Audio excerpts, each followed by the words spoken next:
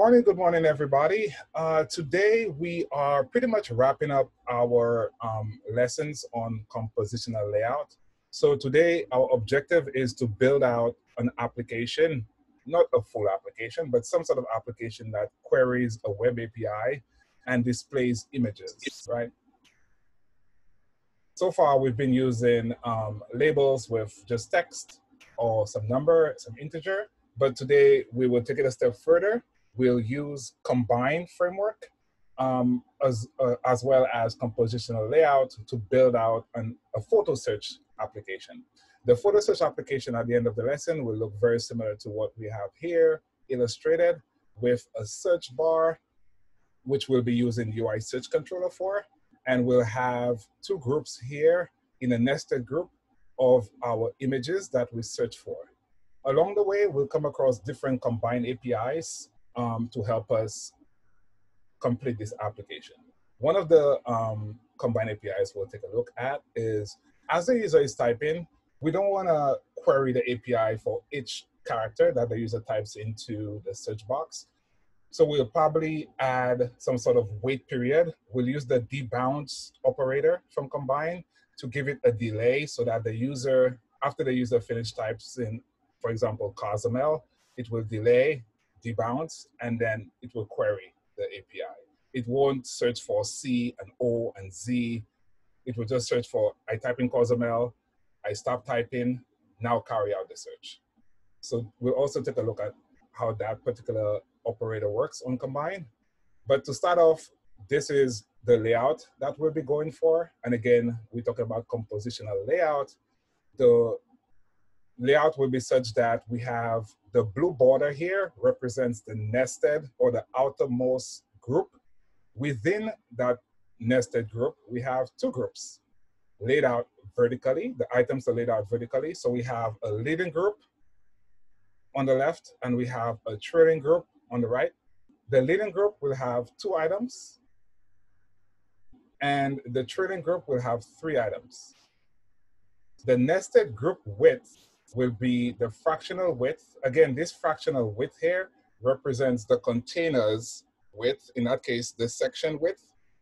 Since the section is taking up the entire device width, this will be the width of the group. In other words, the blue from left to right, that blue group, this is going to be the width of it. It's going to be 1.0, 100% of the container. The nested group's height here will use an absolute value of 1,000 points for the height of the group, right? So the height of the group will be such that it's 1,000 points, always 1,000 points. And that's how we'll be laying out the nested group. And within it, the nested leading and trailing groups will just take up the entire height of the parent, and the width of the yellow groups here will be half the width of the container. So this is the layout we'll be dealing with. First, our objective is to set up our collection view, set up our layout, then we'll go create the API client and all that stuff and get the data into the application. Objectives, use all we've learned so far to build a photo search application using a custom compositional layout. Second, we'll be using the Combine framework to make our asynchronous network request, right? So far in curriculum, we've been using closures to do our asynchronous network request. So we're getting close to that point where we want to see some more advanced topics. So Combine is one of those topics where it got introduced last year at WWDC iOS 13. So it enables us to have even more flexible asynchronous network work done. Along the way, we'll come across a publisher. Our API client will be a publisher. That function we write, it will be a publisher. And in our view controller, we'll subscribe. So that's how Combine works. There's a publisher giving values, and there's a subscriber receiving the values. So at the end of the day, this is all we need to know for Combine with our introduction to networking calls here. You have a publisher, which is the API client. The subscriber is the view controller getting the values from the API client. So I make a request, I make a search from my Pixabay account. I search for burrito. I get back the results in the view controller via subscribing to that publisher. We'll see what that looks like in code. We'll also take a look at the UI search controller in our app here. We're using the UI search controller. It gets embedded in the navigation item of our nav bar. So we'll actually embed our view controller in a navigation controller. So we have a nav bar, and in that nav bar, the navigation item will add the search controller to the navigation item. The navigation item has a property on it called search controller. So we'll set that search controller to our defined search controller. As I mentioned earlier, we'll also take a look at the bounds so that the user is not querying for every character that they type into the search field. We have some starter files that we'll use, so keep close to the lesson link so that you could grab those starter files as we build out our app. The image cell is just gonna be some cell with an image view. That's all we have. We'll have a config.swift. Highly recommended to push all your work to GitHub. So if you're pushing your work to GitHub, this is gonna be a public GitHub repo, most probably, that you wanna show your employer. So you definitely wanna hide your API key. So you would hide this config file in your getignore. So this you could just use as a template for your config file there. Next, we'll have a photo model. We'll probably do that from scratch, which probably should, because some of us is probably rusty here building out models. And third, we'll start looking at the combined APIs we'll be using. One of the APIs we'll be using is this @published property wrapper. It's called a property wrapper. Anytime you see one of those @ here, those are called property wrappers in the combined world. So this property wrapper enables us to have any of our properties be a publisher. So the one property we'll make a publisher is a string that we'll call search text. So anytime the user adds something to the search bar, it gets assigned to the search text. The search text is a publisher, and now we could subscribe to that publisher. We'll see how all that works and comes together. We'll use the URL session wrapper publisher that Combine provides to us called data task publisher, which takes a URL, and that will map to it and will return that publisher to the view controller. We'll also take a look at the bounds. We'll debounce on the text field, not the text field, sorry, on the search text, so the user, again, is not sending every character to the API. We'll take a look at UI search controller. We spoke about that. And that's it. That's the overview, basically. And that'll take us into creating our application. And feel free to follow along the lesson as we actually go ahead and build out the project. Any questions before we get started?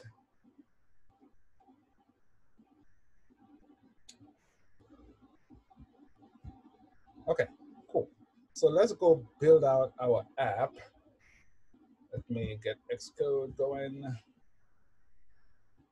And again, we're using Pixabay, so make sure your Pixabay account is ready to go.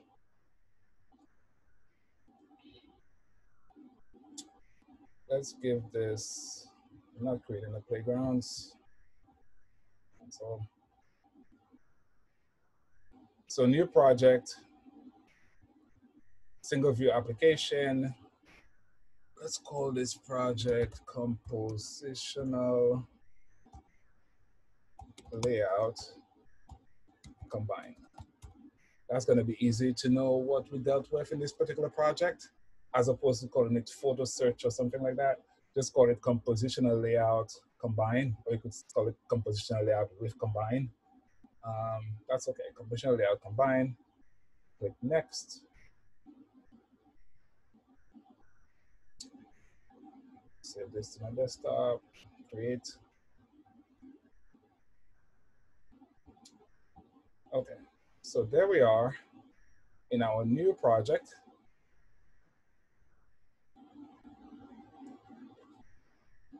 First off, let's go to our view controller. We'll do everything programmatically. So now it's like 50-50. The first 50% of lecture last week we did was storyboards with collection views, setting that up. Yesterday we did programmatic. Today we'll also do programmatic. So now we have both ways of setting up our collection views.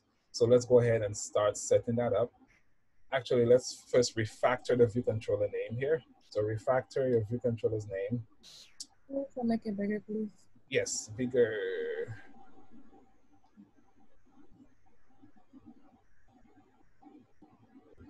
Thank you. Okay, you're very welcome. So refactor the view controller. Let's just call it photo search. Controller.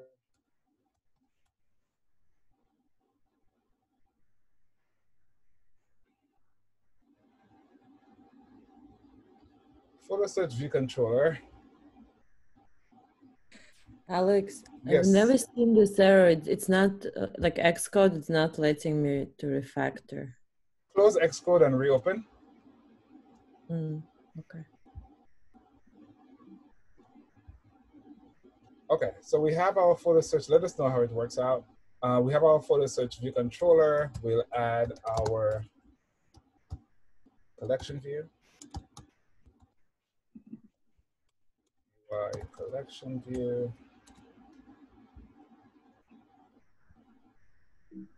Okay. We'll navigate over to the app delegate because we want to embed this in a nav controller. So navigate, not app delegate, sorry, this is iOS 12. I'm talking about iOS 13. Let's go to the scene delegate. Scene delegate, navigate to our application, again, not app delegate, sorry. Back in my scene delegate, let's navigate over to connection options here, function, and let's go ahead and implement our setup code for programmatic views. So here we have our scene. Let's get our window scene. Let's set up our window or initialize our window with a frame. Here we'll give it the entire frame of the device. So we'll say UI screen dot main dot bounds. Take up the entire space available to us. Next, we'll say window dot root view controller equal to UI navigation controller. We want to embed it in a navigation controller. So UI navigation controller, root view controller, go ahead and add our photo search controller to it. Next, we will go ahead and set up the Windows scene here. And lastly, we will present the window. Window.make visible. Build, make sure you have no warnings, no errors.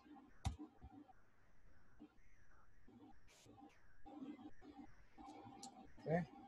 Navigate back to our photo search view controller. Let's just give our navigation bar item a title. So we'll say navigation item dot title equal to photo search is fine. And now let's run our app and make sure this shows up as intended.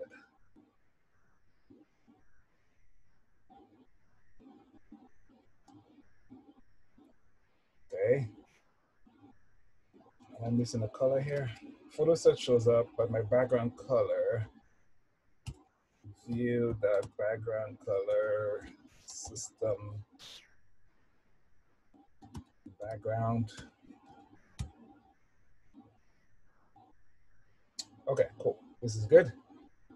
So we are good to go. We have our navigation controller. We've embedded our view controller in the navigation controller. We set the title to photo search.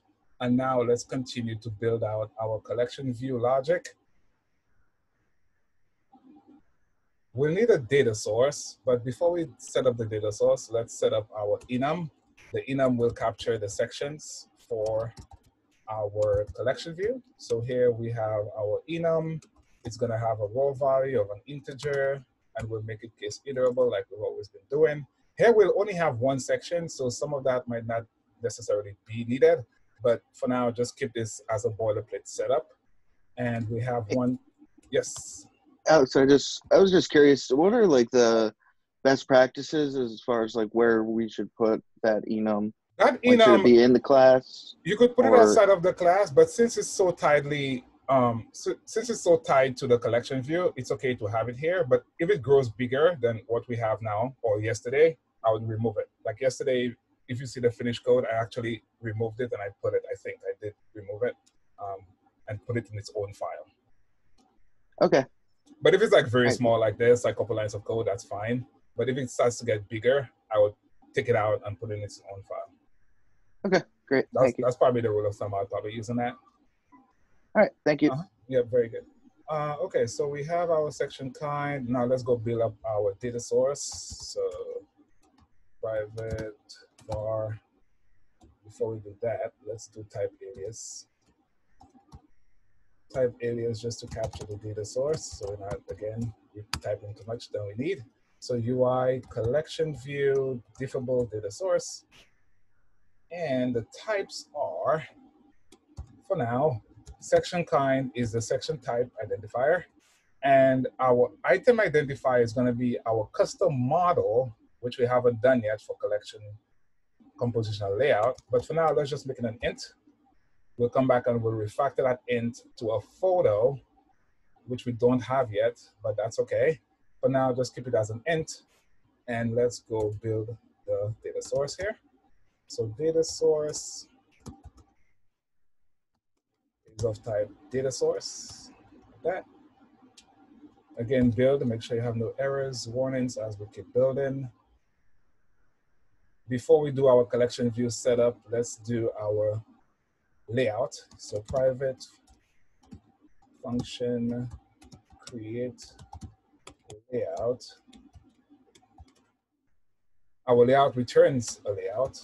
So let's go ahead and return that. Collection view layout. And again, what do we need? We need an item. We need some sort of group. We need a section, and we need a layout. Okay. For our purposes, we don't need exactly a section provider, but I'll still use it. We could, since we have just one section, we don't have multiple sections coming in. But either way, I'll just do a layout using the section provider.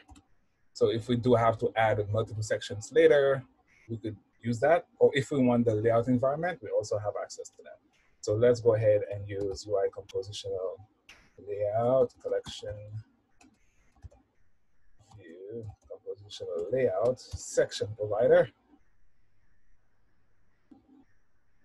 Okay, section provider here takes two arguments. First argument is the section index. We'll just call it section index. And the second is the layout environment.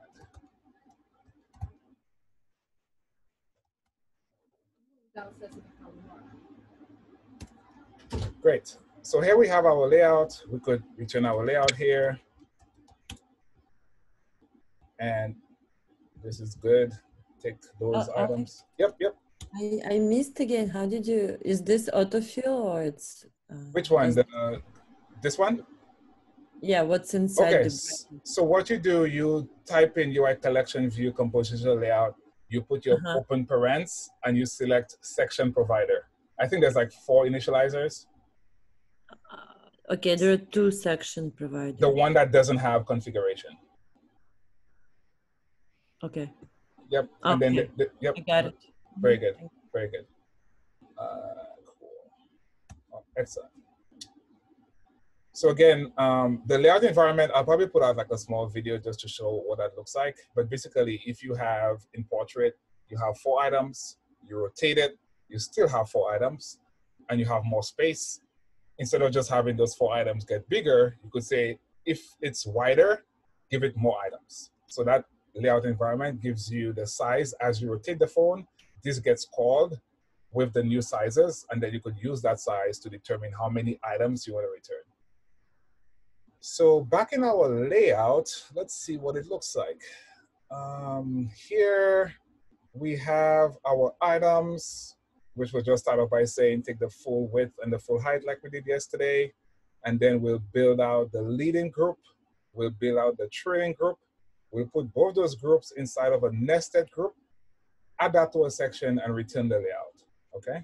So this is what we're going to be doing. First we'll build is the red boxes, which is the items. Then we'll build the yellow boxes, which is the leading and trailing groups. And then we'll build the blue box, which is the nested group. And then we'll return the section.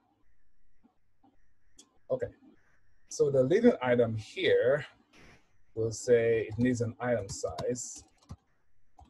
And we'll use NS collection. Was there a question? We'll use NS collection layout size. The width dimension is 1 point, well, the width dimension is using fractional width. Again, we have 3 types here. We have fractional, or 4 types if you want to call it that. Fractional height, fractional width, absolute, and estimated. We'll be using fractional width. We'll say take up the entire width of your container. Next, we'll go to the height dimension. We'll say fractional height. We'll say take up the entire height of your container, okay? And then we'll go out and create the item. The item is NS collection item. Item needs a size. We'll pass in item size. We'll come back and add the insets later. I always like to add the insets later after we have everything set up. Okay, so this is the item. Let's go to the groups. For the groups, we have leading group, we have trailing group, and we have a nested group, which holds those 2 groups together.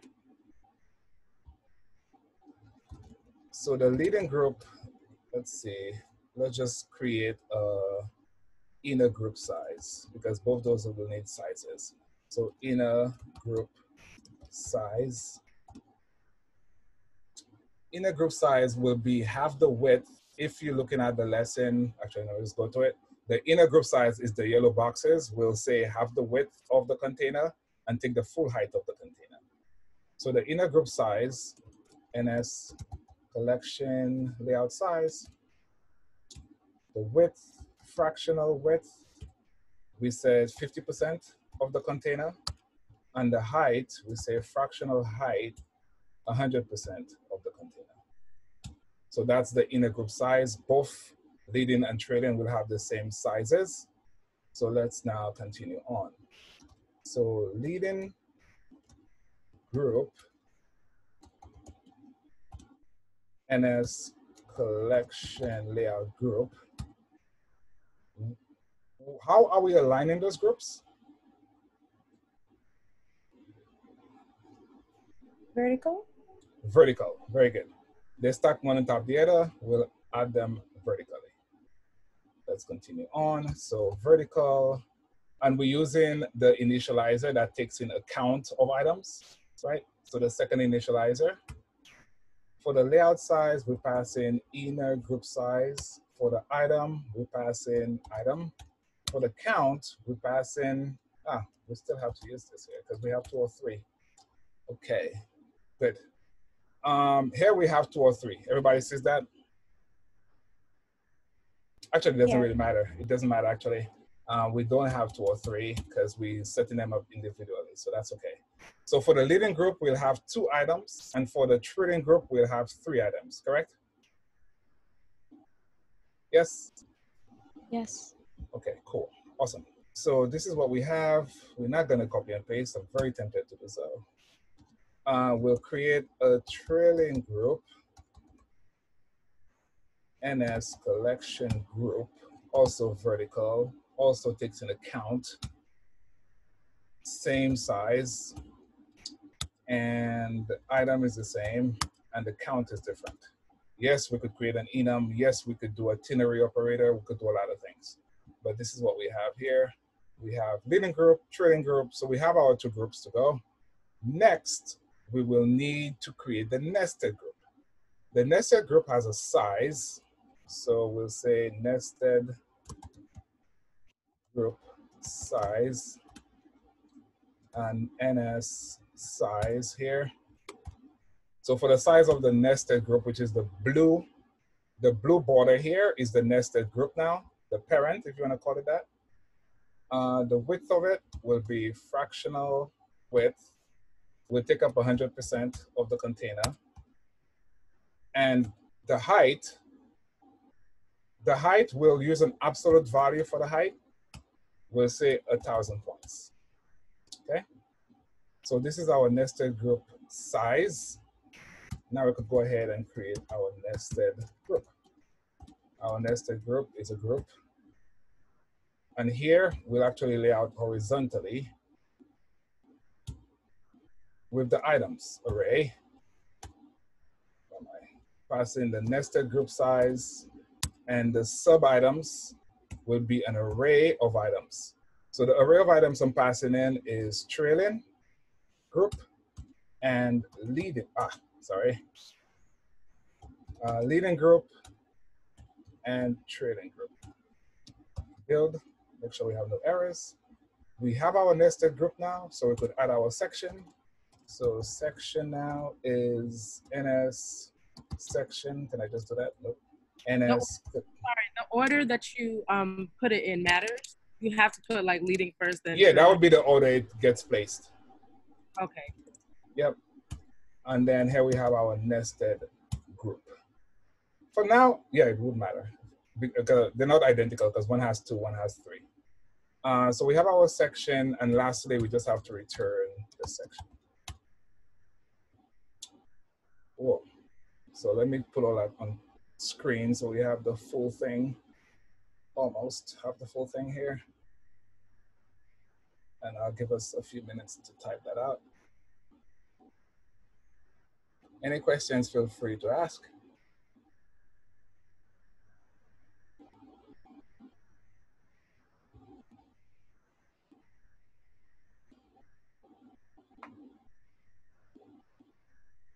While we're here, we could as well just add the item insets. So always get in the use of creating a constant for your insets, because again, it's very easy to play with the numbers again, and it's better to play with the number 1 place as opposed to 4 places. So here we'll create item space and constant of type CG float. We'll start off with 5 points, and we'll say item content insets equal to NS directional edge insets, right? An NS directional edge insets takes 4 arguments, a top spacing or inset, which we just pass in item spacing, a lead-in, we pass in item spacing, a bottom, we pass in item spacing, and a trailing, we pass in item spacing, and we build. Any questions about any of our layout logic so far? Okay, so let's go ahead. Go ahead and run your app and let's see what we have. Well, we have nothing. We're too hasty.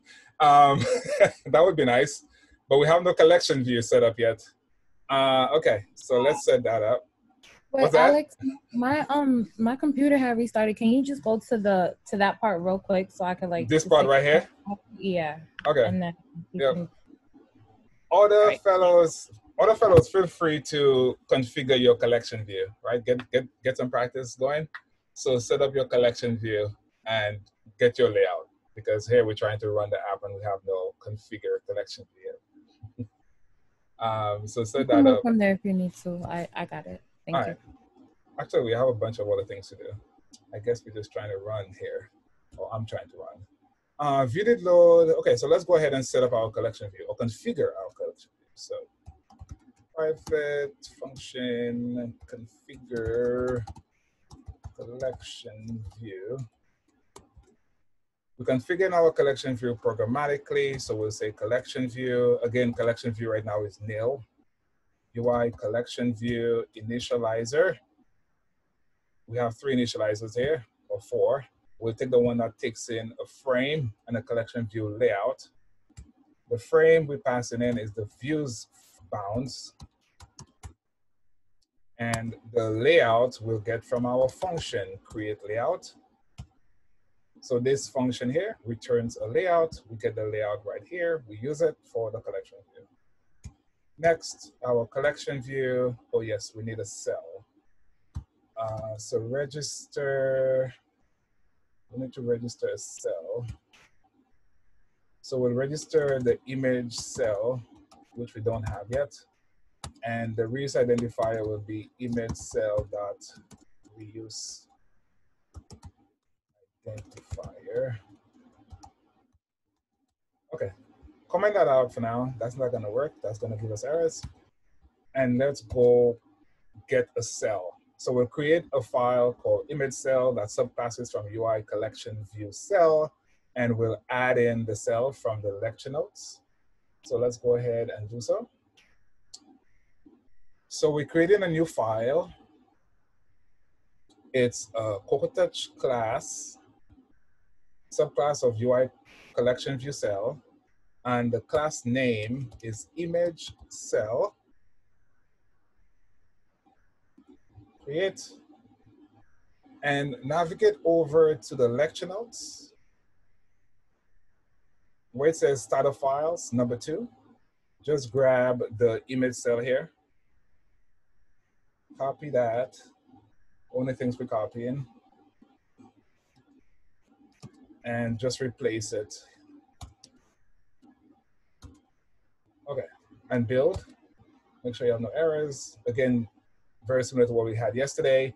We have our reuse identifier constant called image cell. So now we're not doing this multiple places. We have an image view with a default photo. Feel free to change that default photo to whatever system SF symbol you want. We have a default corner radius of 8. We have clip to bounds, all the good stuff here, which we could always override those values in our view controller.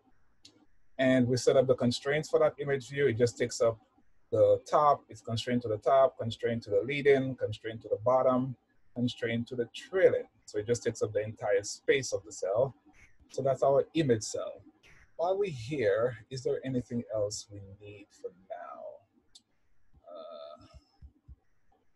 I think image cell, okay, that's all for now. I think we'll actually build the photo from scratch to get us, again, reviewing that. So go back to your view controller. On comment line 30, if you type that out, build it. Okay, mine has no errors, so that's good. The layout at the end, right? I'm probably just being really slow right The layout, now. what part you missed? Very end of this. Here. Yeah. Cool. You got it? Sorry. Yes. Okay, cool. Excellent. All right, so back to our configure collection view. We've initialized the collection view. We've registered the cell for the collection view. Let's give our collection view a background color. Any background color of your choosing. And let's set up the layout for the collection view, or rather auto layout for the collection view. Here we'll say auto resize and mask. Take the entire width, flexible width here, and flexible height. And lastly, we need to make sure that we add the collection view to the views subview. And this view here is a property on the view controller. This is the view of the view controller. We need to add the collection view to its subview. Good. Good. I could remove this line and just call my configure collection view. So we've configured the collection view, great, but there's no data yet. So it's just gonna be empty if we run the app. So let's go ahead and configure the data source. Make sure we have our data source instance here. And this is still an int, which is fine for now. And let's go on to configure the data source. So private function configure data source. Our data source instance is nil. We need to initialize it. We'll say data source initializer that takes in a collection view. We pass in our collection view. Our cell provider has 3 arguments, the collection view, index path, which has the section and row, and the actual item, which we'll just call int here for now. Okay. Now, inside of that closure, we need to return a cell, right? Here, we need to return a cell. So let's go ahead and get a cell. So we'll say God let cell equal to collection view dot dequeue reusable cell, not a supplementary header. And the reuse identifier, we'll say it's an image cell dot reuse identifier, and pass in the index path. And since we using a guard statement, it expects an optional, so make sure to typecast to the type you expect, which is an image cell.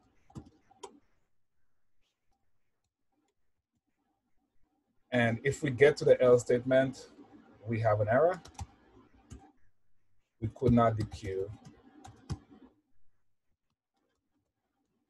an image cell. Build, make sure you fix those errors and warnings. We need to return a cell first of all, so that error goes away and the warning goes away as well. Great. So since our background color for the collection view for now is system background, we could just change the cell's background color so we could actually see cells showing up. So here, we'll say system. Let me go for a different color for now. Okay, cool. That's all we have for now. We're not going to set up any image, or actually it has a default image photo, which is okay. We'll just see all the photos everywhere. That's fine. Let's continue. Let's set up the data source, or the snapshot rather. So set up initial snapshot. This was initializing source and configuring this up. So set up initial snapshot. What does that look like? We have a snapshot on our data source. So this gets us the current snapshot. Always gets us the current snapshot. Now we'll apply the snapshot with whatever changes we do. Animating differences, false here. And since our data type for now is an integer, we'll just go ahead and append the sections, which is just one section for now. And we'll add some data into our array. So here we'll say append items. It expects an identifiers of integers. We'll just pass in an array of integers from 1 including 100. We'll build. And this is our snapshot. That will just get us some items in our cell. So we make sure the cell is working. And that's what we have. I'll pause here for a few seconds here so everybody's typing. And questions as well, feel free to ask them. At this point, we've seen that pattern a bunch using collection views and table views. So we should be pretty comfortable with different data sources. Alex? Yes. My computer was off for a few minutes. Can you just send me this code? Like the view controller? Yeah. Okay. Anybody else wants the view controller? Why am I opening up pages? Anybody else wants the view controller? Okay, so I'll send it to you personally.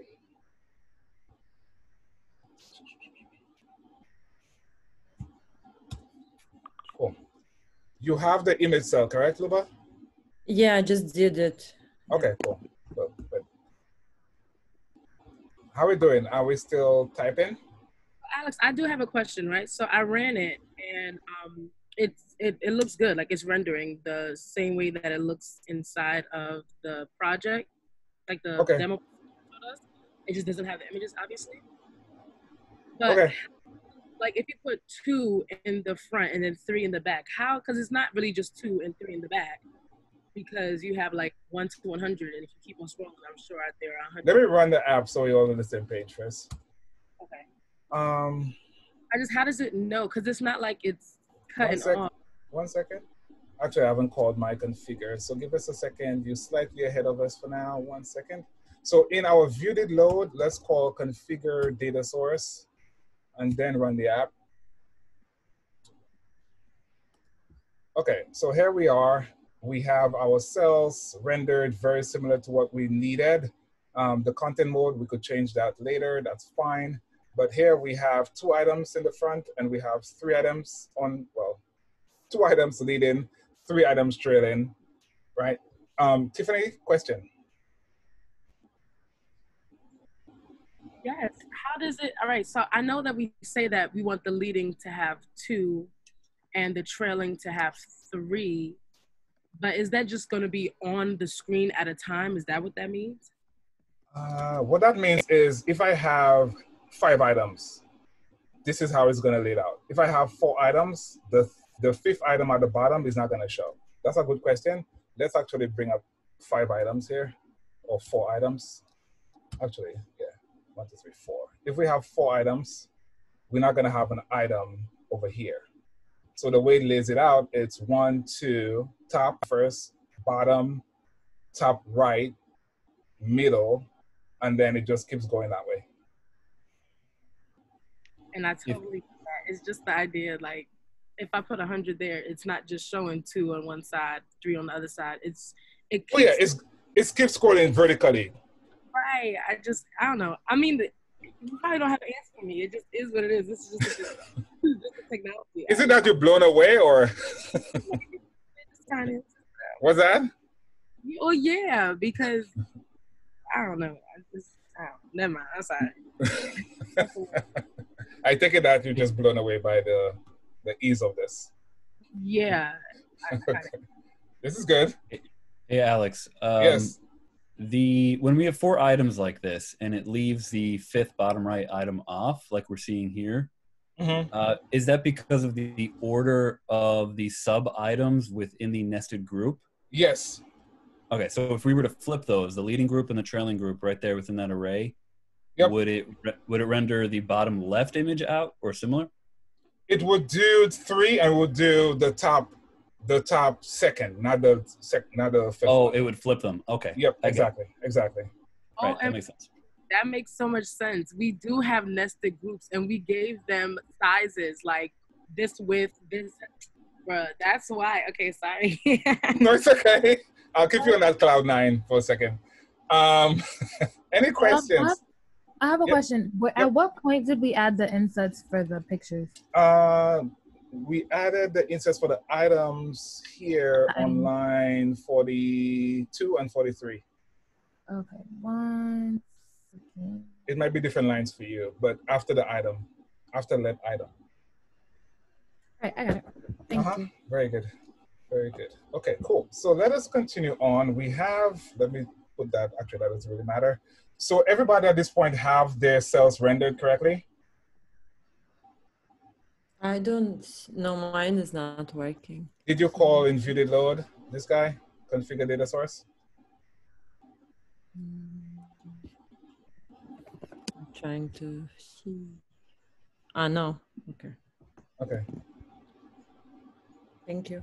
You're welcome. Also one more question. Yep. With the absolute, is it like proportional to the device you're using? Like why are we No, using it's just points. Like I just wanted it to look longer.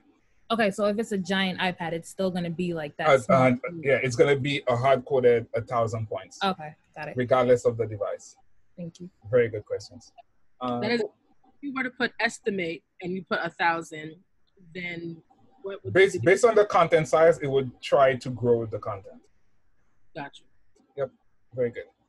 All right, I think we are moving along smoothly here. We are in a good place. Okay, so the next step here, let's add in our search controller, and then we will go ahead and start working with our API. So first, let's go create our search controller. Let's go to the very top of our class, not the very top, but after our data source method here.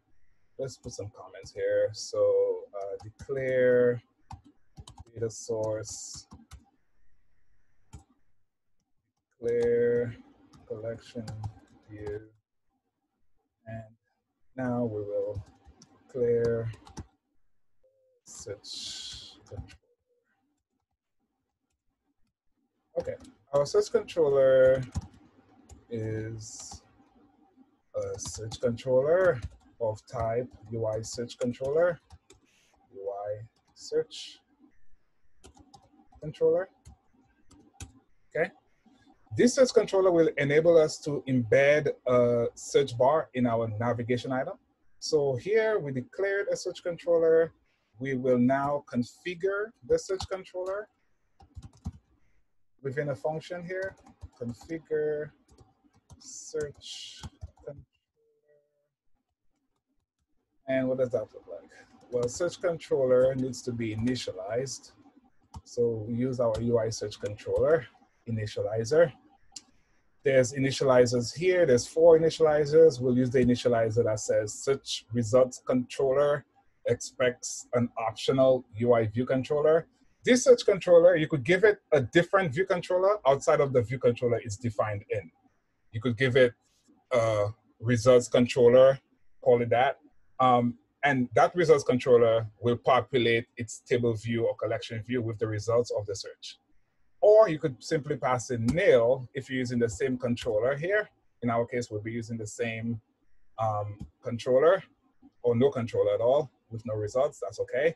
But here we have our search controller. Next, we'll say navigation item. We said we'll embed this search controller in the navigation item. The navigation item has a search controller property. And that search controller property, right? If I do search controller, it's optional because it could have or not have a value. So that value will now assign it to the search controller we just created, like that, okay? And lastly, don't forget to call configure search controller here. Before we do any more configurations, let's just make sure the search controller or the search bar does appear. Run your app. And if you scroll down, you should now see a search bar here. And you could type into it. You could cancel it, right? Do we all now have a search bar?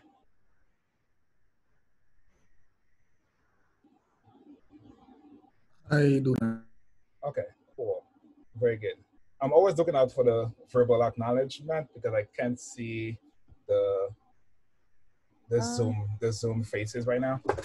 I do not. Can you move the simulator, please? Yep. Thank you. Search. So we configured it. We have our search controller and we set it in the navigation item like that.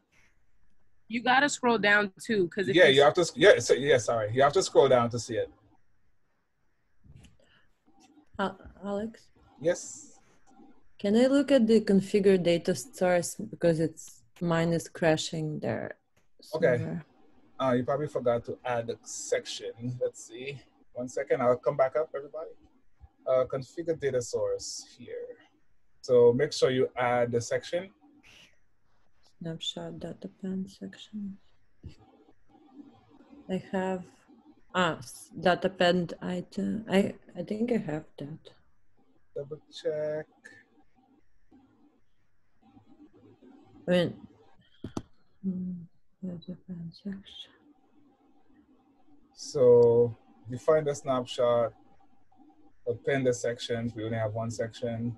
Add the items array here in that case, and apply the snapshot and set it to false.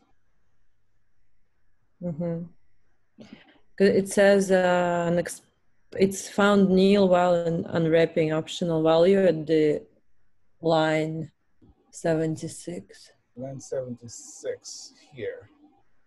You have your data source. Your data source here is a collection view provider. You have the collection view. You have the index path, correct?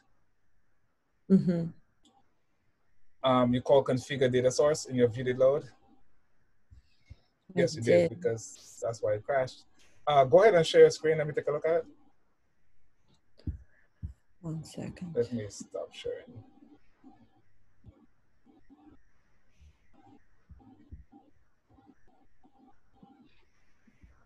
1 second. Where is it?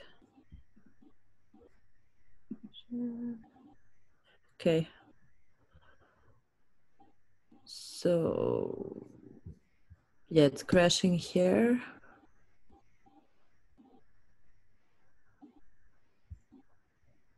Do you see it? 1 second. Did you configure the data source? Let's see, data source collection view. The collection view might be nil. Go up. Did you call configure collection view? Go up to video load. Yeah, you called it in the reverse order. So you're trying to configure your data source, but your collection view hasn't been configured yet. So that's important there.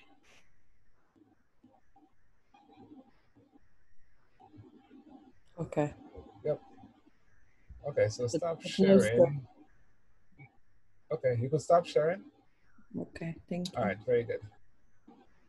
But there is no search bar. You need to call the search bar and configure it like we have on screen. So you need to configure the search controller, and you need to add those 2 lines here in the function configure search controller. Okay, thank you. Very good.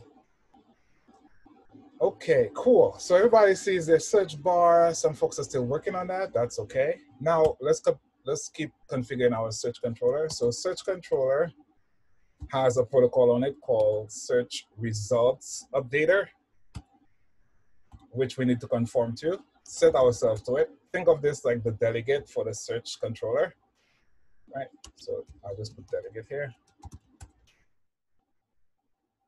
Okay.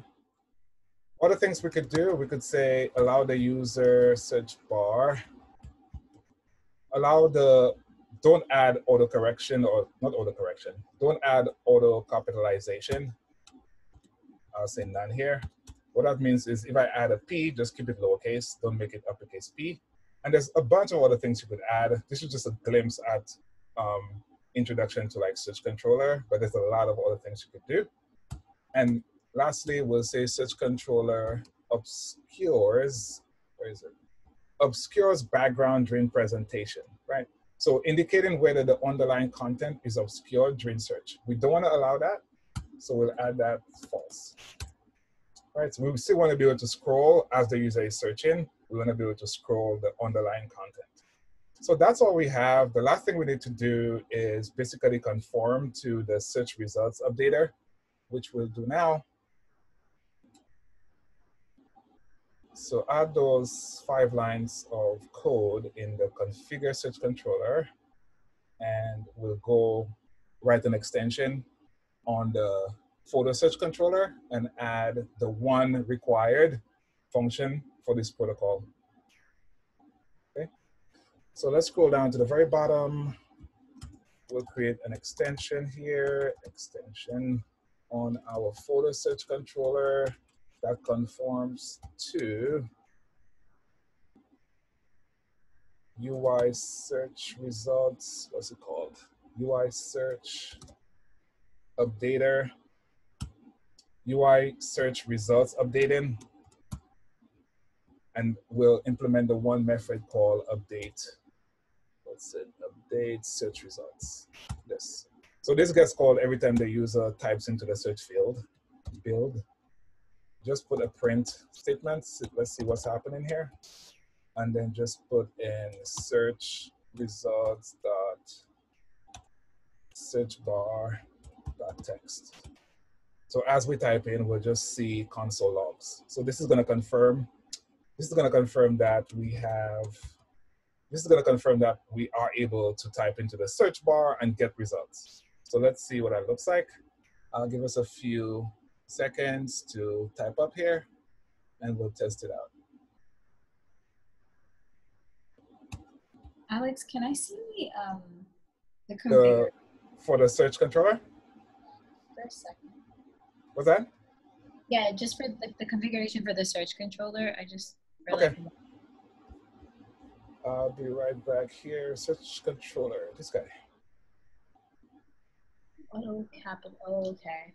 You would have gotten an error here unless you confirm like we just did. No, I was Oh, getting. this guy. Yeah. Thank Okay. you. Yep. You could also do autocorrect, right? Because maybe we don't want the search to autocorrect what the user is typing. So there's many other things you could add. Mm-hmm.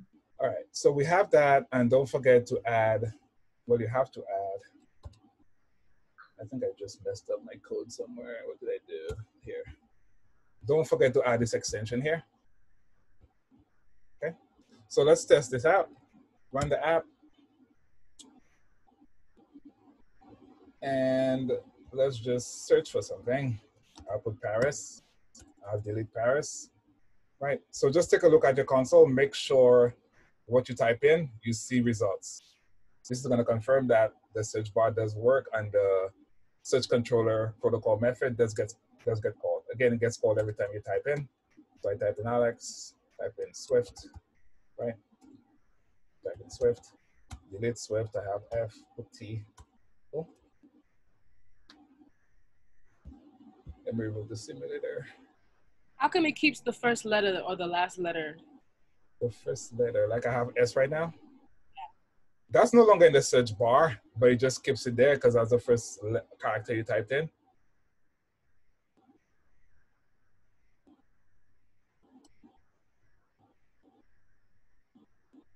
Okay, cool. Is everybody up to where we are now, or anybody needs help? Feel free to please jump in because we want to have that app working nicely. We don't want to miss anybody along the way. Questions? Okay, cool. So let us get into the world of Combine before we continue even further. So at the very top of your class, we have import UI kit, which is all our UI code. Let's go ahead and import Combine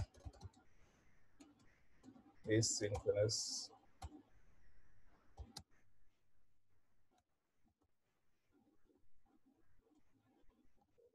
Let's put asynchronous programming framework introduced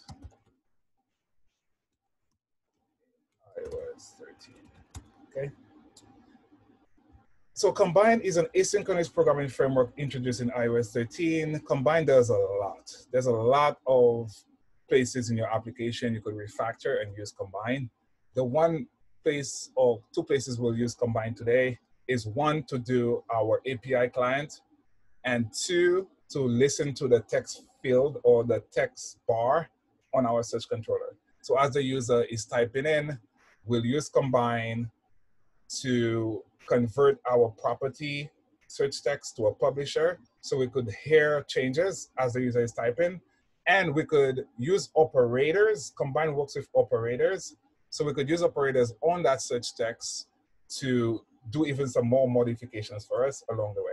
So Combine is very powerful, very flexible, does a lot. So the objective is to use Combine to take two parts of our code to more optimized levels. One is the API client, and two is the search text, which will actually create the search text now. And Combine is better seen in practice, so let's actually code that out. So Combine here, we have our declare search controller. We will declare a search text property that will be a publisher.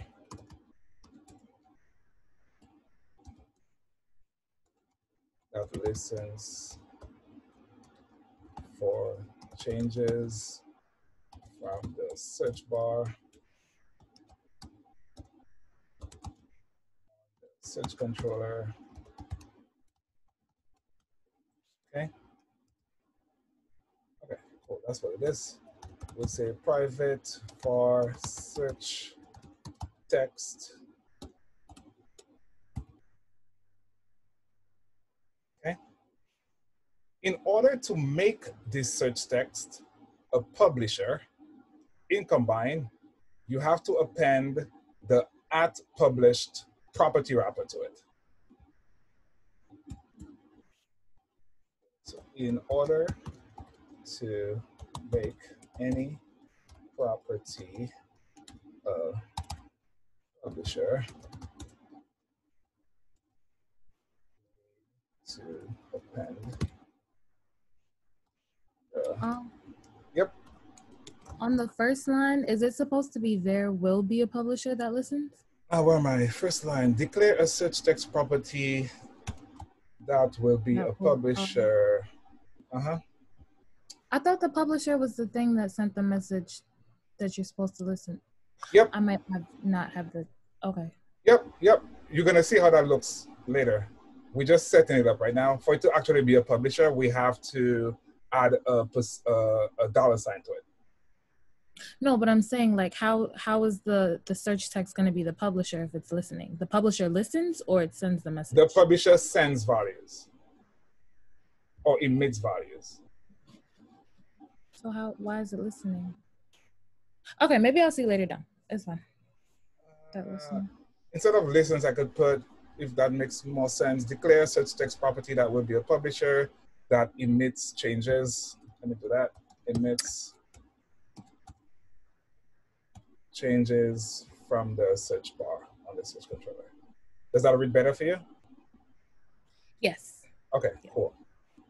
So here, okay, where are we? In order to make any property a publisher, you need to append the published property.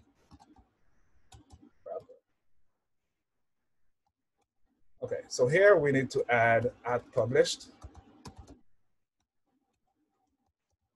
Here, like that. So now this search text could be a publisher. When we append we have to we have to prefix a dollar sign to it. Actually, in order for to use the search text,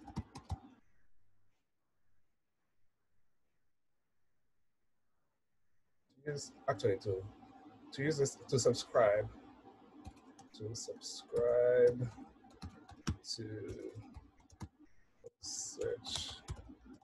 texts publisher, a dollar sign needs to prefix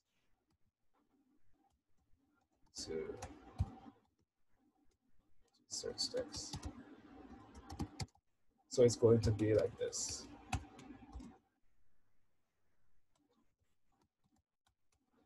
So when I say search text prefixed by a dollar sign, then I could subscribe to the values from that search text.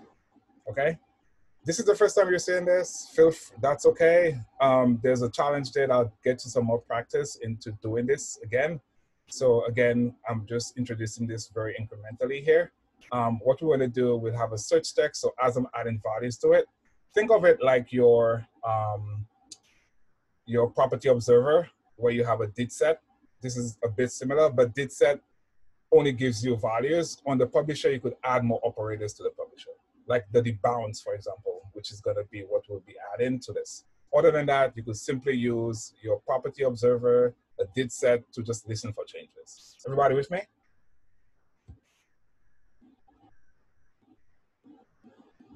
Yes.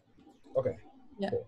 And if we forgot what that looks like, what I'm talking about is if I have a variable search text like that, I could have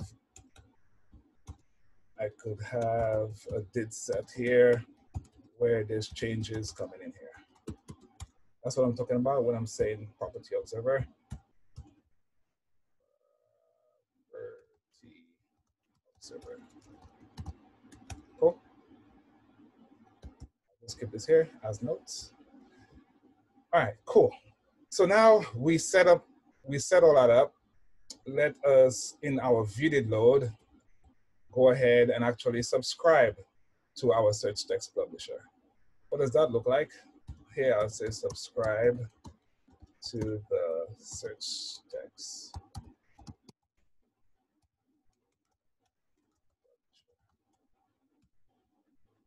We'll start off with the dollar sign. We'll say search text. Now we could listen for values on it by saying sync. Sorry.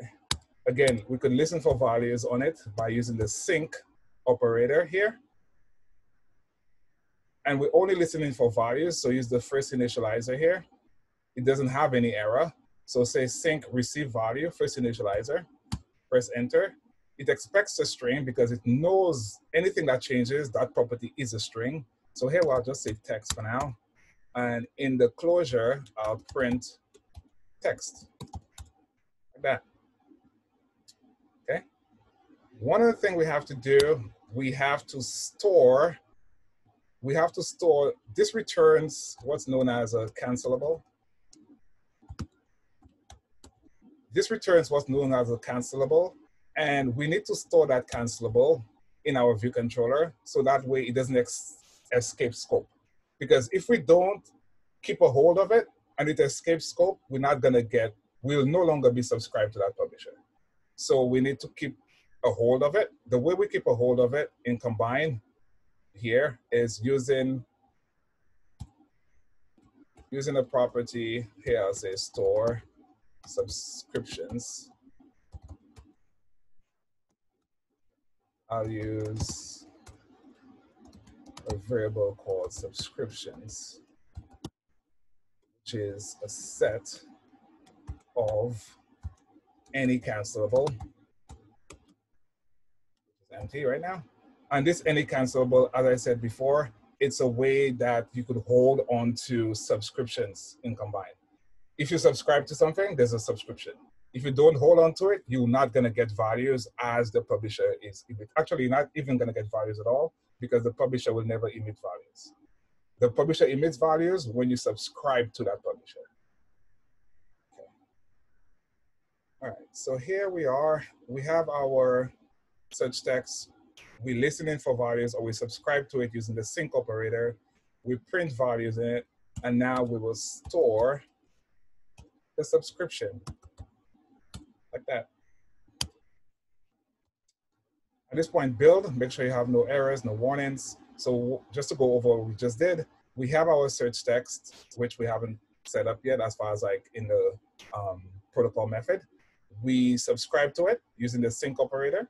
There's a next operator called assign, which we won't see today. But the sync operator receives values from the publisher. The only value this publisher emits here is this text or string value, and we have access to it in the closure. So simply, we'll just print it out. We're just testing right now. We print out that value, and that's what we have. So to make sure this works as intended, let's go to the protocol method at the very bottom of this class and remove, I think we have a print statement here. Remove the print statement. And what we'll do here, we'll use a guard statement. We'll say let text equal to search controller dot search bar dot text, which is an optional. We'll unwrap it.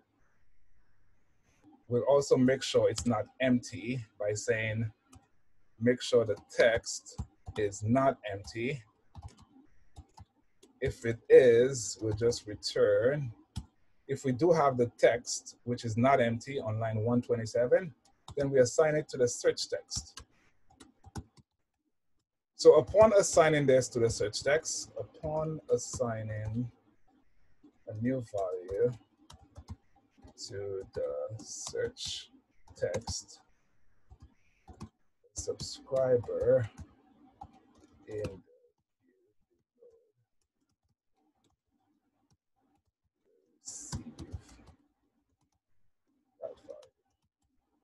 okay, so anytime the user types in here, it's gonna get assigned to the search text. The search text. Safe space. What's that? This is the safe space. Say that again. This is a safe space. You cussing. What did I say? On assing a new value.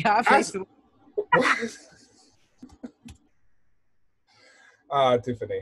Okay. Upon assign, what did I say? Upon assigning, here. Assign, okay. Upon assigning a new value to the search text, Tiffany. the subscriber in the video node will receive that value. Everybody's with me here so far? Yep. Okay, cool. So search text here, let's go up, and so make sure there's no print statement here. The only print statement should be coming from the subscriber. Everybody with me? Yes. Yes. Okay, cool. So let's go ahead and run the app.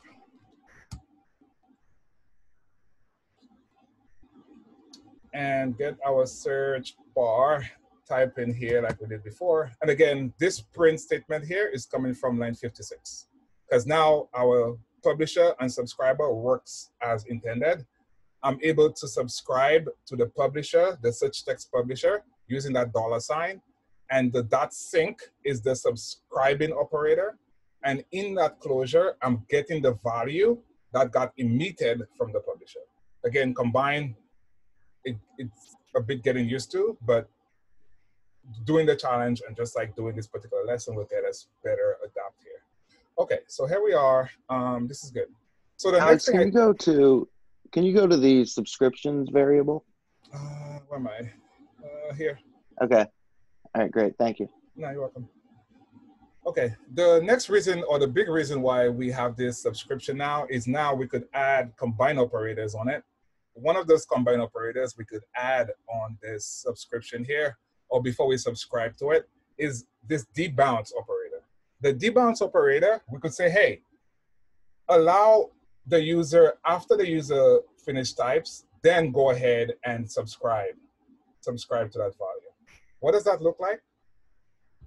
Right before our sync, we'll say debounce, right? Type in debounce, bounce. We'll say wait for .seconds. So type in .seconds here. We'll say wait for a second. We could decrease that number. Wait for about a second.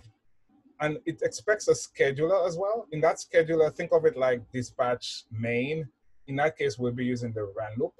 The run loop is the thread that the application runs on, the main run loop. So we'll say run loop here, that main. So wait for about a second before going ahead and printing or subscribing to this value.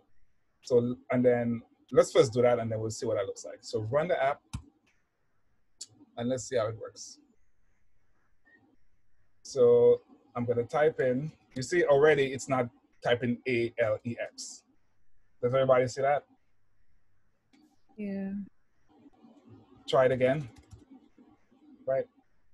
If I type in Chelsea, it's not gonna type in, it's not gonna show C, then H, or CH, then CHE, CHEL, CHELS, CHEL. After I finish typing, it's gonna wait for that second and then make the query. Are we able to test that? What's the purpose of it? So it doesn't search for every letter? Exactly, from the Pixabay API. Okay. Okay. Other than that, you don't really need the bounce. Like if you don't care about network requests, you don't need that. The user could just make queries, but this is a good use case for if you don't want to have too many network calls, which most times you don't want to have too many network calls. Cool. Were we all able to test it? Yep. Okay. One other thing we could do, we could add a next operator called remove duplicates. So just type in remove duplicates after the bounce. Actually, before I did that, let me just test this first. So don't type in remove duplicates yet. Let's just go run the code. And I'm gonna type in Alex. I'll remove the X, I'll put in X again. You see there's Alex again. Do we all see that? Yeah. Okay. So if I don't want that to happen, I could say remove duplicates here and run the app again. And let's see what happens now. So if I put in Alex, I remove X, I don't see Alex again, right? Type in Alex here, I move in the EX, right? So it removes the duplicates. It doesn't allow the user to have duplicates, again, send it to the network. So those are the useful parts of Combine. Again, you'll see that better in practice as you work more with Combine. Okay, so this is all we have here for the search text right now. And where we have the print text, this is actually going to be calling the API, calling the API for the photo search. Okay. Any questions before we continue?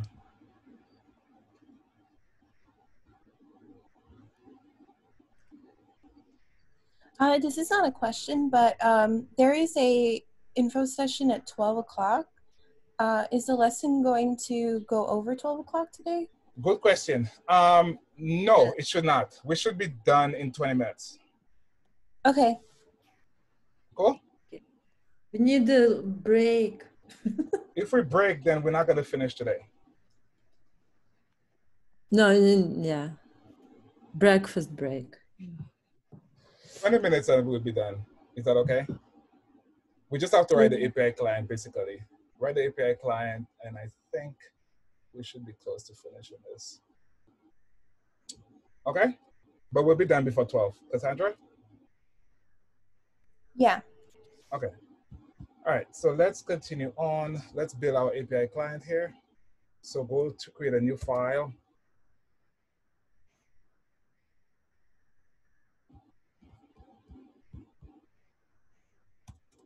Call it API client.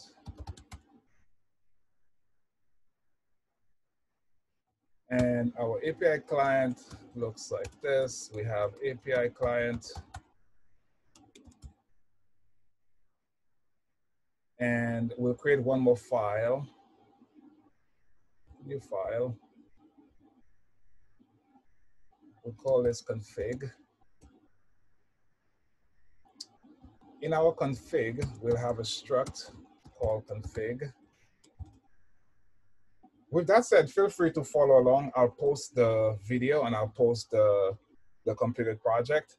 But since we want to finish before 12, let's just finish the app. And then if there's questions, feel free to catch up later with me. Is that okay? Sounds good.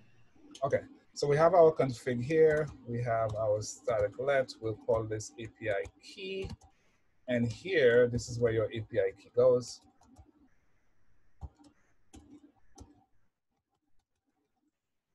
Okay. So we all have our Pixabay API key. We'll put it in here. Pixabay API key goes here. Next, we'll go back to our API client, and let's go ahead and write a function. It's a public function. We'll call this public function search photos. And search photos for query. And query is a string. Okay. We have an endpoint, which, let me get the endpoint. We all have access to the endpoint from Pixabay. Let me get access to my endpoint here. This is what my endpoint looks like. API key, very good. Okay. Slack this out. It doesn't have the API key exposed. Good. Where is the channel? 6.3 here. Oh, 6.3, sorry. Feel free to grab that URL string or that HTTP string. And per page, we'll fix that right now. Per page, I'll put 200 here. Build. Okay, no more errors. Good, perfect.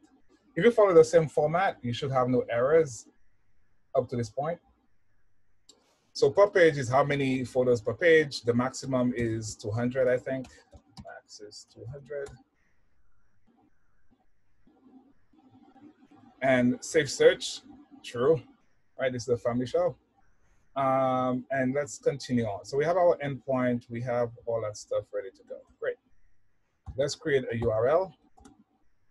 And our URL will construct a URL with a string. In that case, it's the endpoint. I'll just go ahead and put an exclamation mark here just because I know this works, or we could maybe safe, actually, let's make that safer. Let's not do that. Guard here. Else. Turn.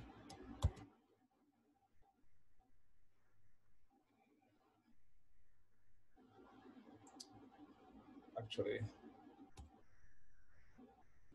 to keep this simpler, let's just make sure we bang this here for now. Not best practice, but that's okay for now. Okay, so we have our endpoint, we have all that good to go, we have our URL. Let's continue on. If the user puts in a query, we have the query. One thing we need to do for the query is make sure that if the user adds in a space, that we take care of that space. So we'll say query that add in percent encoding, say URL host allowed.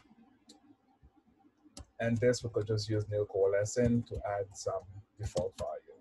What does this do? If I put in, if the user puts in a search that looks like this, like fish tacos,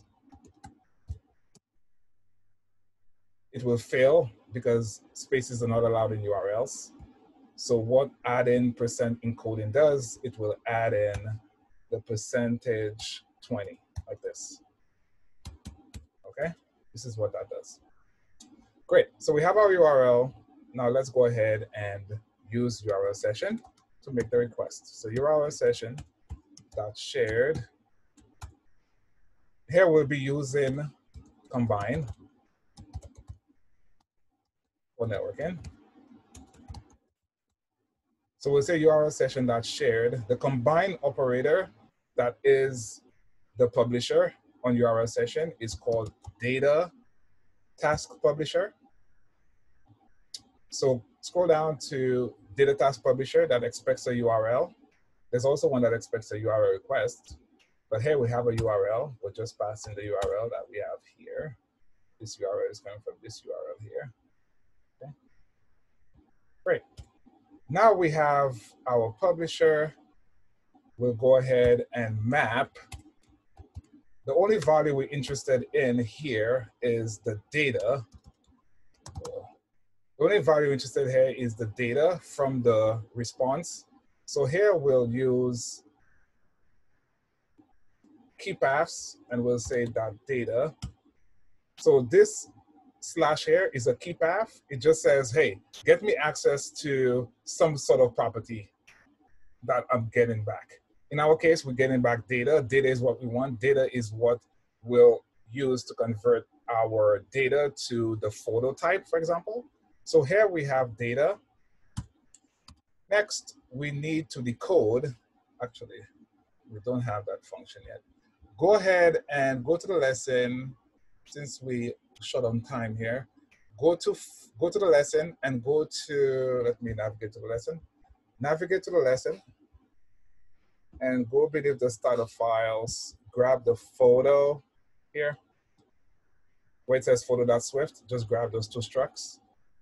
And for now, we'll keep it in the same file, like that. We could create a new file for it, but we'll keep it in the same file. So copy the code, keep it in the same file, that's fine. So now we have the top level for our JSON is the photo results wrapper in our Postman. So the photo results wrapper is the top level. So if we go back to our URL session publisher here, we'll use the decode operator. Decode takes a type. We know we're familiar with decode here. The type it expects is photo results wrapper self. And the decoder will say JSON decoder initializer here. Okay. So we map, we only expect data, we only want the data. We take the data, we convert it to our photo results wrapper struct. And we'll use map again, because now we're interested in only the photos, right? The results wrapper represents this struct. We're interested in the hits. The hits are the photo array, or is the photo array. So here we'll use shorthand syntax for closures. We'll say, get me the hits. I'm only interested in the hits. Okay. Then I'm gonna go ahead and say receive. Receive is the next operator on combine that says receive on, sorry, receive on. Receive on tells me what thread do I want to receive the values on. Do I want to receive it on the background thread? Do I want to receive it on the main thread?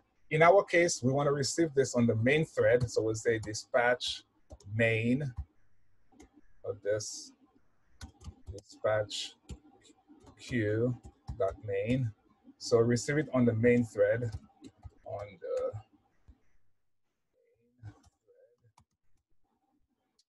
okay. And lastly, we'll say go ahead and erase to publisher. Dot erase to publisher here. And erase to publisher, what does it do? It now doesn't expose all the inner workings of our publisher. It will only allow us now to return, oh, let me scroll down there. It will only now allow us to return a publisher on any publisher. Oh, do we have combine without combine? I'm sorry, 1 second. Scroll up and add combine here. Import combine. And here we're returning any publisher of type. This returns a publisher of type photos array, because that's what we want, or an error. Okay. And lastly, just return this whole block of code like that. All right. So this is what we have. Top down, we have our search photos function. It takes in a query from the view controller, the user's search bar. We say get us the maximum pages, which is 200. We have our query being URL proof, right? Because if we have, not URL, yeah, URL proof. If we have a space, go ahead and add a %20 to it. Our endpoint, this is our Pixabay API endpoint. We get in the API key from our config file, which we'll be adding to the getIgnore. Make sure you add this file to the getIgnore. The query is from the user per page. Safe search is true. We have our URL. We go ahead, we use URL session.shared, which is a singleton. We use the publisher on combine on URL session for data task publisher. It expects a URL. We map, we only interested in the data from the data task. We decode our top level type using JSON decoder. We only interested in the array of photos, which is the hits property here. We want to get this back in the view controller on the main thread, so we don't have to do any more dispatching in the view controller. And lastly, we erase the publisher, so we're not exposing the inner workings of our combined network call. Did everybody get the code here? Yeah. Okay, cool. So now let's go to the view controller. I don't think we come back to the API client here. Back in the view controller, we need to call our API client. Let's write a function. We're still good on time. Within the next 10 minutes. We'll say search photos. Search photos also takes a query here. String. And we need an API client. Actually, for now, I'll just say API client here. Search photos for the query. Okay. So now we have a publisher here as well, right? Because this now is a publisher. So search photos. Publisher. So we could subscribe to that publisher using the sync operator like we did before. So we could say sync. This time we have a completion because there could be an error. Completion, we'll just print out the completion here. We're more interested in the value. You see now we have an array of photos. So here I'll say photos. Just to test this, I'll say dump the photos. And also we need to store this subscription like we did earlier into our subscription set, like that, build. So now if we call search photos in our view controller, actually not the view controller, let's call search photos right here. So I could call search photos instead of this print statement. Search photos, self.search photos, and pass in text. And here I'll break any return cycles. I'll say, we're choosing, or we use the one, the cancelable, right? Yes. Yes, very good. So here, when the user types in, it's going to call our search photos. It calls the API client on search photos. It passes the query. We subscribe to that publisher. We dump the photos just to show we actually got data back. So actually, let's run that and test it. Crash. You see why you don't use this? This is bad. All right. Is that? Sorry, I had a question. Did we give it a query yet? Where did we give it the query? I gave it the query. This query here? Yeah, when we actually use the function, where did we Here, in the sync, instead of having the print text we had before. Instead of the... On the search text, right? In the closure for the sync here, we just call search and we pass in the text.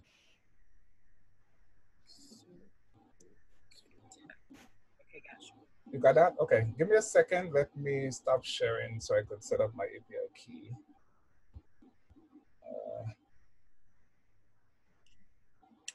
API key, where are you? API key. API key. So we all should do that now, right? Yes. The beauty thing is you're not sharing, so you are good to go.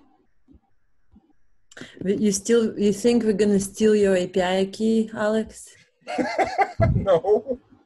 Why would I think that?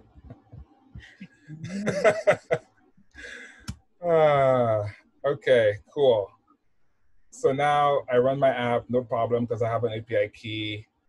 I get results, right? So this all works. We got results. And with 6 minutes, let's see if we could populate our photos. Because now we get results from the dump. I'm sorry? All right. Oh, yours is working already? No, I don't even know why I'm not on mute. I was just Okay, one more function, I think, and I think we're getting closer. So write a function here called update snapshot. And this snapshot takes photos. So update snapshot with photos, which is an array of photo. And what does that do? Well, we want to get access to our snapshot from our data source. And we also want to apply the snapshot to the data source. So snapshot, animating, and let's go ahead and set that up. So we'll say snapshot. I want to delete everything from the snapshot. No, delete all items. Okay. Delete all items, then snapshot dot append back my section, and snapshot dot append items. Oh, we didn't change that yet. That should be an array of photos. That's going to give us an error. That's fine. We'll fix that. And in our dump, instead of calling dump here, we'll just call self.update snapshot, and we'll pass in the photos. Again, let's break any retain cycles here. Build. And the last error we have to fix is this photos, because our default data source expects integers, but we have photos, right? So again, I'll post the end result of the project, but for use of time, because some fellows have to leave, let us go fix the diffable data source item type. The item type right now is an int. This is not what we want. We want a photo. Did I make photo hashable already? Yes, I did. Look at that. Remember, both those types needs to be hashable. Our photo is already hashable, so this is good to go. And the next place we need to update this is in our diffable, NS diffable data sources down here. Where is it?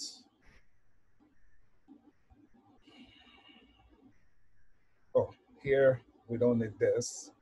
We're not appending anymore. So remove the line where it says append items array of integers. We no longer have integers. Just to be clear about what was going on there, that array for that range was just some dummy data to populate the collection view? Yes, that was just dummy data integers because our item type was integers. So this would work. But now this is not going to photo. Okay.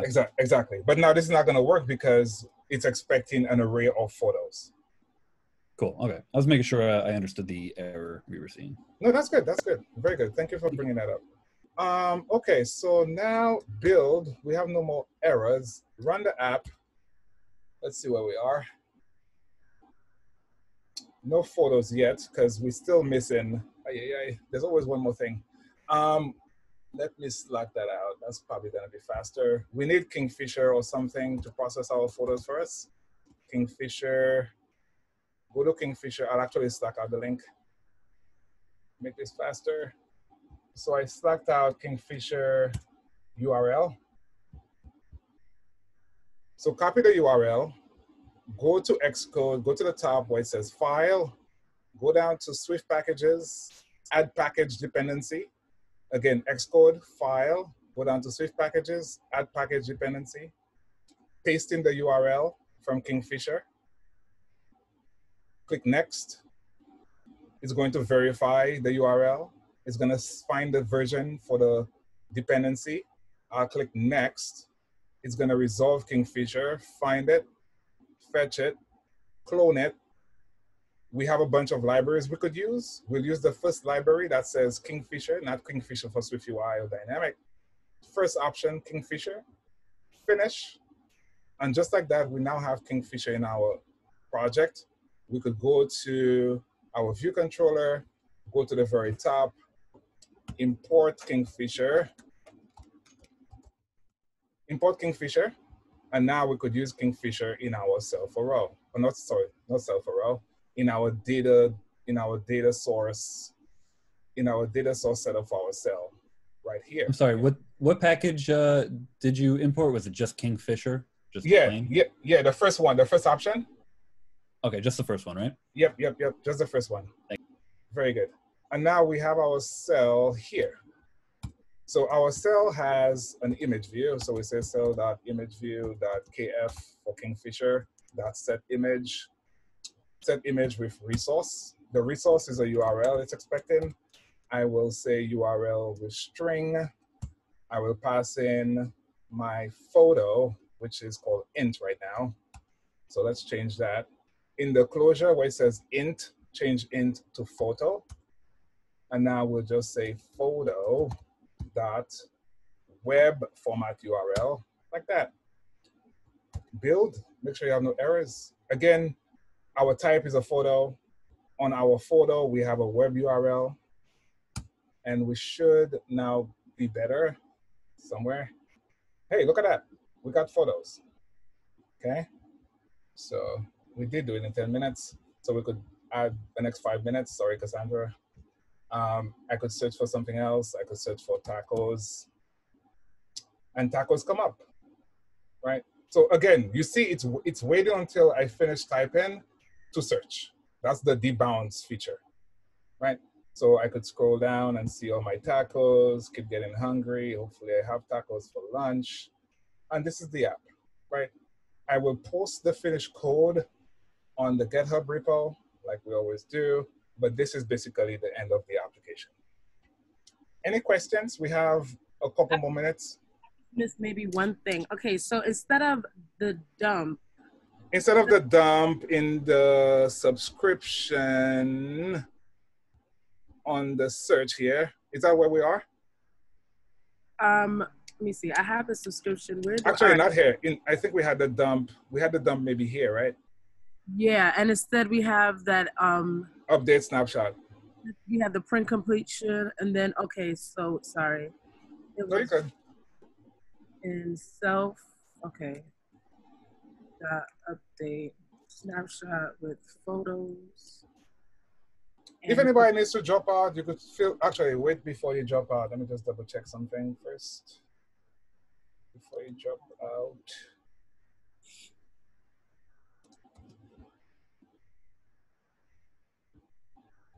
Okay, feel free to drop out if you have to drop out, but we'll just spend 2 more minutes to answer any questions we have. Any other questions? Ooh. You got your search working? You got your photos? When it's looking long like this, like 1,000, I don't know how. You could change it. You could change it if you want. And also the content mode, we could change the content mode. We could change a lot of things. Image view, right? To maybe like aspect. Yeah, you're right. Yep. Very but cool. would you do that on the regular cell? You would just do that in the cell itself. Yeah, you could do that in the cell itself. You could do it right in the, where is it here? On the image view, you could just say image view, content mode equal to aspect fill if you want. And then you could add more things to it as well. But I would probably work on the extra credit. Not the extra credit. I'll probably work on the challenge at this point. Cool. Hey, look at this guy. Yeah, it looks way better in aspect fill.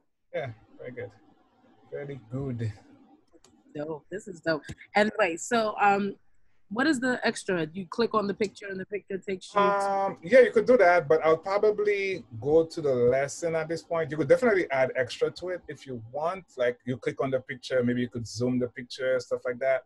But I'll probably work on the challenge just to work more on your skill set as far as like compositional layout and combine. So the challenge is use this endpoint here, which gets like Friends episodes. You could get other episodes of different shows if you want, up to you. Or you could have a search bar as well, it's up to you. Oh, so basically you look like Netflix. Like you'll have like the different seasons and you can go through like the orthogonal scroll. Yep, exactly. So everything we've done so far, implemented with a different endpoint using Combine. Gotcha. Cool? Yeah. Very good. Okay, this is a wrap. Thank you all.